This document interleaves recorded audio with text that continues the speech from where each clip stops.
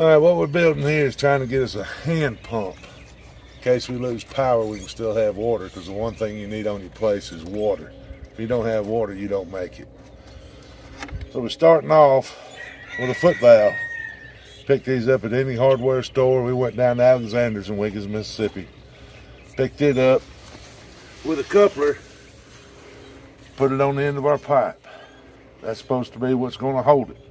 Hold the water. There's a little valve in there that let water come through, but won't let it go back out. We got 60 foot of pipe. Over here,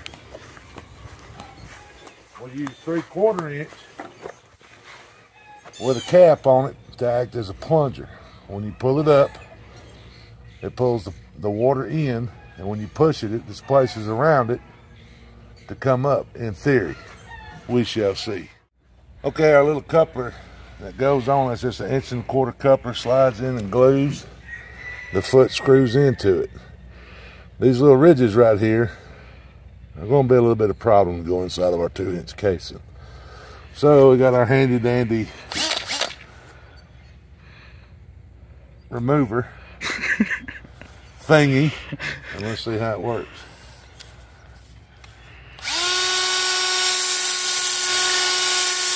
Oh yeah.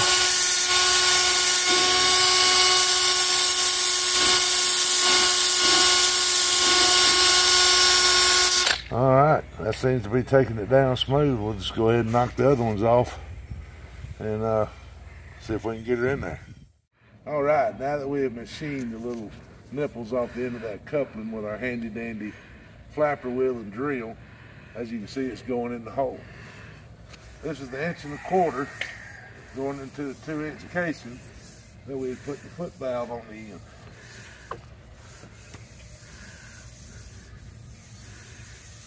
And right here, we got another coupling. I had to machine the inside of it with the same handy dandy flapper wheel and glued it in place. That'll take it from a 2-inch ID, or OD, 2-inch OD to 1¼ inch ID, which stops right there. All right, now we're going to put our plunger in. As you can see, there's a cap. It also had a few little nipples. We machined them down with a flapper wheel so that it will go slide inside and out. Now we'll put it in.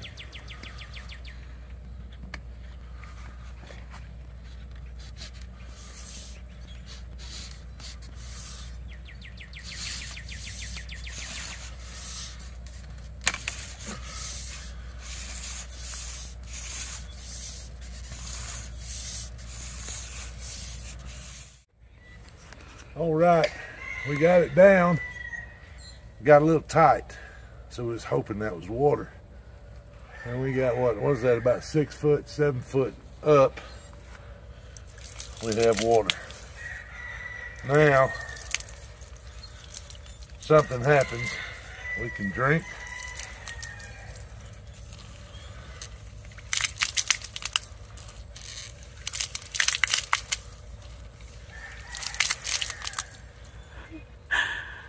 And now what we have is we will put a T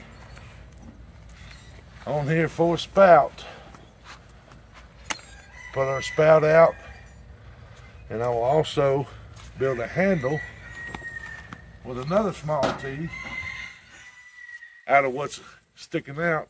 Put a T on it, come out with a handle for pumping. After that is complete, we have handy dandy caps.